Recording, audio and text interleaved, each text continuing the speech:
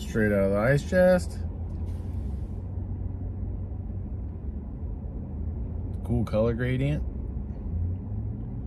The flat black. Sour Bucks. We'll see how sour it is. They continue with the cool colored all around here. American flag, gotta love that. And then when you're drinking it, your stars into battle. That's the right way to have the flag. That's pretty cool too. And no L-carnitine in here, which I'm happy about. I can't have that due to risk of heart disease. Oral carnitine studies show increase your risk of heart disease. So I'm staying away from it. It's got Korean red ginseng in it. That's cool. I wonder if it'll be a little spicy because of the ginseng. We'll see right now. Gotta show the top and bottom for Dead Carpet because I know he likes to see that.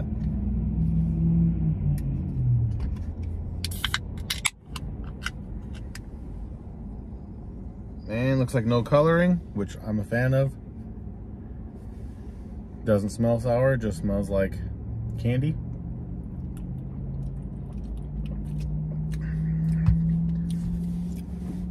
Oh yeah, perfect amount of sour. Oh, that's perfect. Whoa, that's really good. This actually tastes more like a Sour Patch Kid than the than the G Fuel Sour Patch Kids.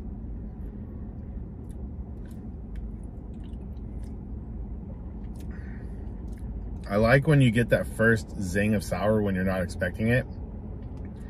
That wakes you up. But then afterwards, when you know what level of sourness it is, it's just enjoyable. It's good. Yeah, this one tastes really good. It's almost like if you just took a handful of Sour Patch Kids and ate them, because I mean, some psychopaths eat them one color at a time. Not me. I just do like, you know, dump them in my hand. I mean, used to before I was diabetic. Go to the movies, get your Sour Patch Kids. You just shake off like 3 in your hand and eat them all at once. That's what that tastes like.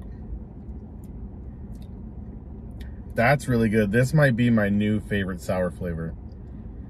I used to like the Ultra Watermelon, but those, like I said, those have L-carnitine in it, so I try to stay away from those.